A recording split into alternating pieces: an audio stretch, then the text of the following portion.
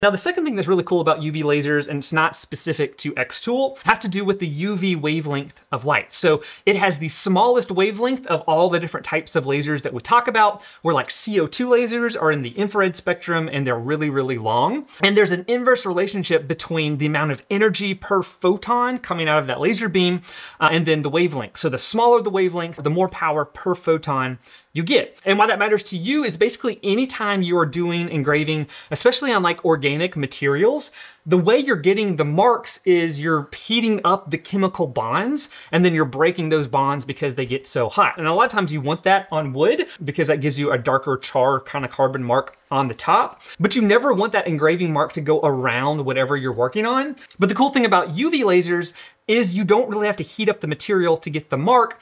You can do what they call a cold marking, or like ablation might be the term you see. And basically it's able to give enough energy to the electrons, making the bonds in the material, to jump those to different levels to break the bonds themselves. And so what that means is you can mark on materials that you just can't do with other machines, because especially with things like plastics, so in this case, this is PLA, so like 3D printed PLA, which definitely can melt because that's how 3D printers work to begin with, but you can dial it in and do marks on it that aren't going to melt the material. And this definitely carries over to a lot more delicate and thin material that you just can't physically do with another type of laser. Again, when I do the full review of this, I'll show you a bunch of different examples, but marking 3D printed parts, specifically PLA, has been a great use case that I've already found for this already.